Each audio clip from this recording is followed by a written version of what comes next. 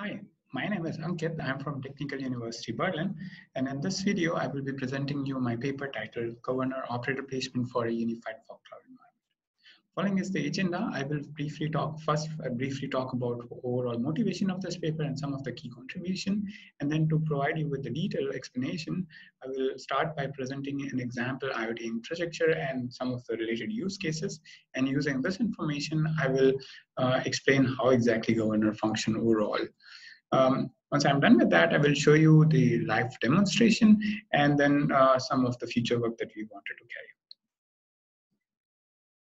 A unified fog cloud environment presents novel opportunities for processing the IoT data, and the reason is very simple. We have some of the devices residing on the fog layer that can be utilized for earlier computation of the IoT data that is coming, and then anything that can't be computed on this fog layer can be offloaded to our cloud data center, which has much more capacity in terms. Now, it is in this context, the question is, how can we perform operator placement on fog or the cloud node? All this while satisfying different SLA objectives that these workloads might have. We present Governor. It's an operator placement approach for such a unified fog cloud environment. And to demonstrate how exactly Governor function, we present some example Governor policies for handling different SLA objectives for these IoT workloads. Using the demonstration tool, you can also visualize operator placement when you select one of these example Governor policies. Okay, so here is an example IoT infrastructure for a ride-sharing service. Here in the bottommost layer, we have different vehicles that are connected to the fog devices that are spread across in the city. These devices are then connected to the cloud data center via a gateway. User access different kind of services that is provided by this company via cloud. And all of these different kind of services that is provided to the user have different kind of SLA objective. To explain it further, I present here 5 different example use cases. So for example, if I wanted to track the vehicle movement in real time, my SLA objective for that particular use case would be to have faster response. This means the data is getting generated at the vehicle. It should be quickly rendered onto the mobile application of the user. Similarly, once the trip has ended, the billing information should not be lost anywhere. It should be delivered to the billing service. And here the objective is not the faster response, but to make delivery guaranteed. This means in case of some kind of node failure happen, the data should still be transmitted to the service which requires this. And in the end, we have another example, for example, health checks for IoT infrastructure. You may not want to use all the resources that are available for your performing the health checks, but rather just wanted to use bare minimum resources. Here, you do not care about performance of the system, neither about the fail safety, but having this workflow run with minimum amount of resources. Okay, so now I have presented you my example infrastructure and some of the example use cases. So I will move to explain Governor placement process. The user submits its user query and it is converted into logical query plan. That's shown in figure A. And then figure B shows the overall network architecture. So all the nodes that are there, how they are connected, and so on and so forth. All of this is defined as an interconnected graph.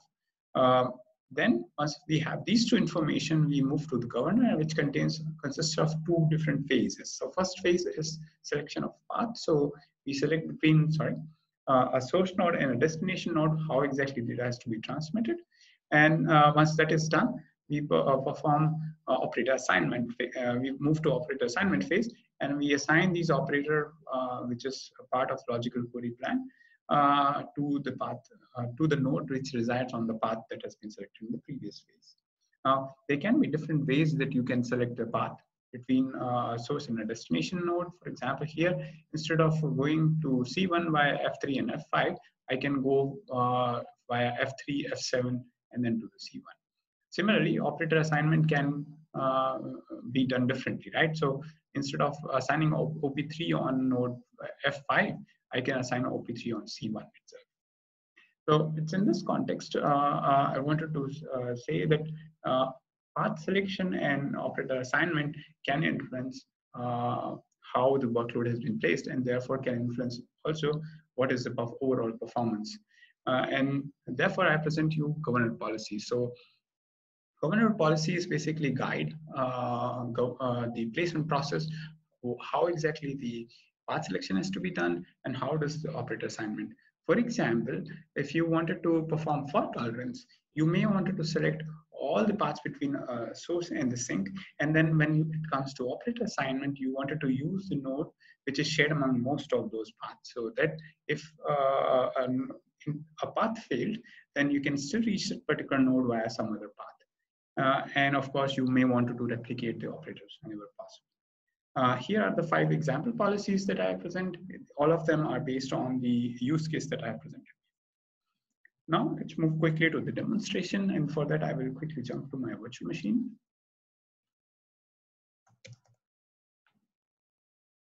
Yeah, so this is the web interface, and here you can see that user can supply his input query. The API used here is specific for built for NebulaStream, and you can ask me later on and during the question answer session how exactly what does this mean. Just to give you a quick runner-up for this particular interface, here he defines that you want to read the data from something called temperature. So these are these logical stream name. Temperature can be multiple physical sensors.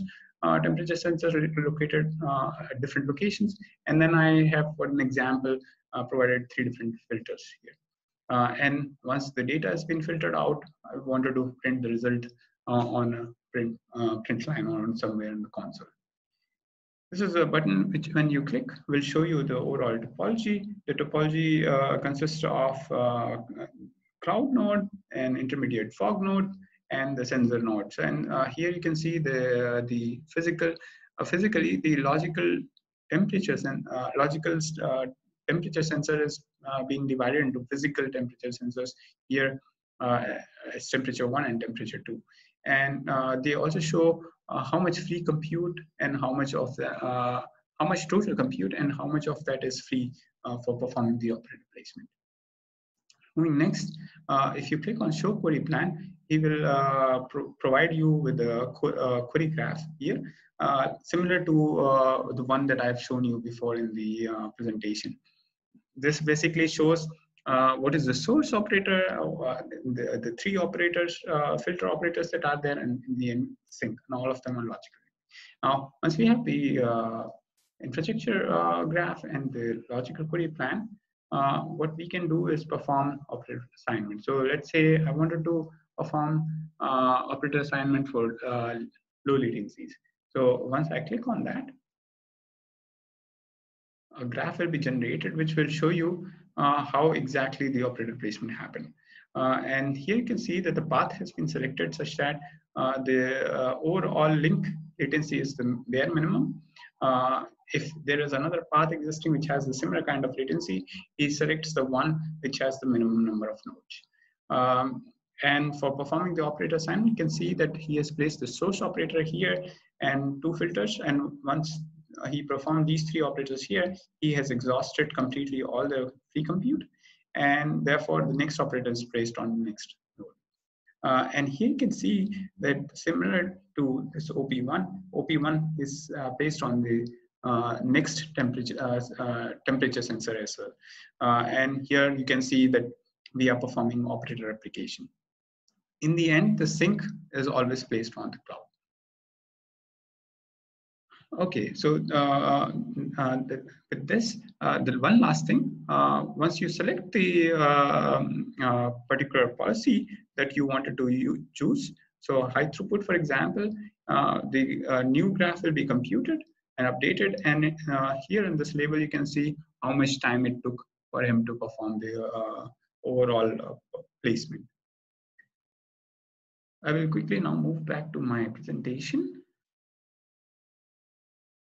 So these are some of the future works that we wanted to do. I wanted to work next on query optimization part, so that query rewrites, operator, changing the location of operators, moving them, shuffling them, or merging them, or performing operator fission or fusion, and utilizing some of the information from the topology to perform these query plan optimizations.